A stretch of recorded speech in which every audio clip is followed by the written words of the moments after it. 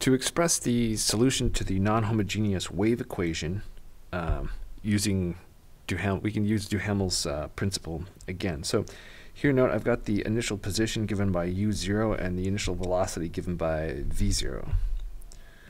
Alright, so the first step is going to be to figure out what the solution is for the wave equation, the homogeneous wave equation, so that we can get our complementary solution. So utt minus c squared uxx equals 0, so we're homogeneous.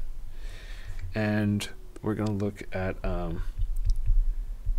ux0 equals u naught, and u prime, so to speak, x0 is v naught. And so we solved this one in section 2.2.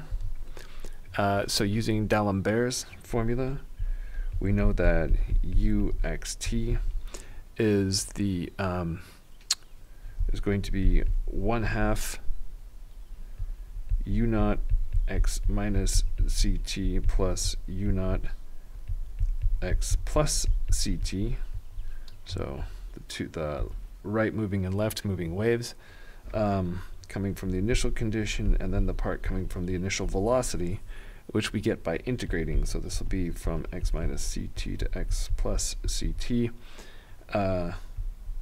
v naught of some dummy variable s, right? Okay, so then the next step is going to be to look for the particular solution with the homogeneous initial conditions. So we're going to look at solving utt minus c squared uxx equals, and here we put the non-homogeneous term f, but we have the homogeneous boundary conditions, or initial conditions rather.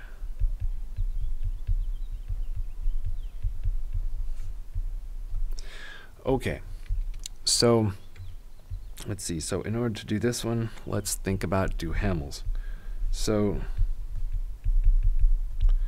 to find the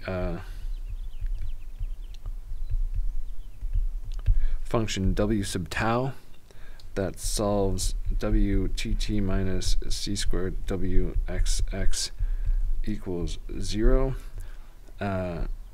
wx0 equals 0, and wt x0 equals f of xt, right? That's the first step. And if you're wondering, wait, why is it that we attached f here to the time derivative? Well, recall that when we're looking at sources,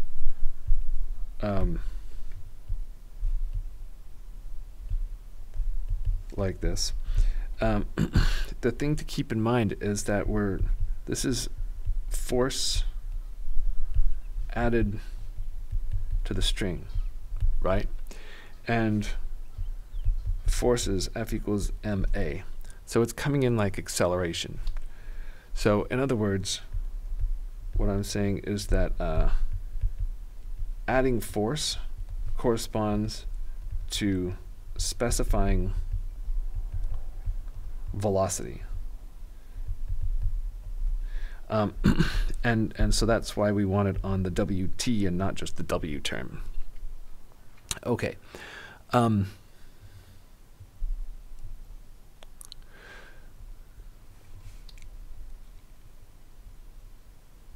So we solve that one, and then W tau t minus tau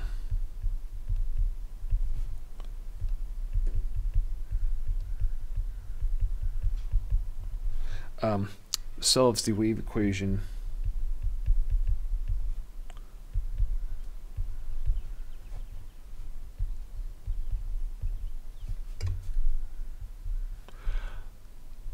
and I'm out of room. Help, no space. Okay, let me back this all up just a little bit here. Okay.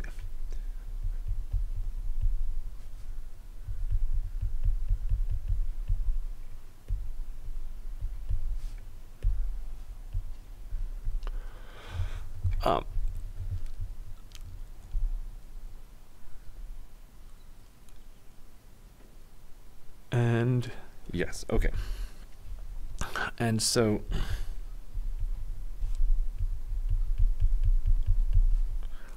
W, or W tau, is going to be given by 1 over 2c x minus ct to x plus ct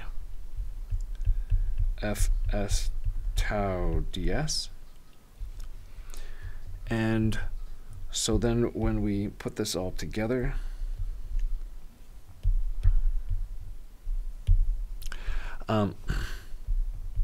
our grand solution U is going to be 1/2, and then we've got the left and right moving waves from the initial position.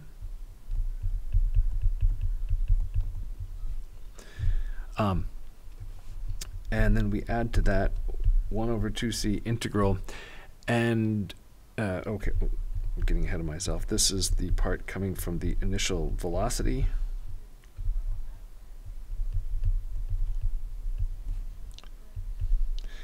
And then we have the non-homogeneous part. And so the non-homogeneous part is going to be the integral from 0 to t. And then the thing that we're going to put right here, this is going to be w tau t minus tau. So note in particular that the argument is going to be shifted by tau, but the part corresponding to the subscript doesn't get affected. So by that, I'm just pointing out that the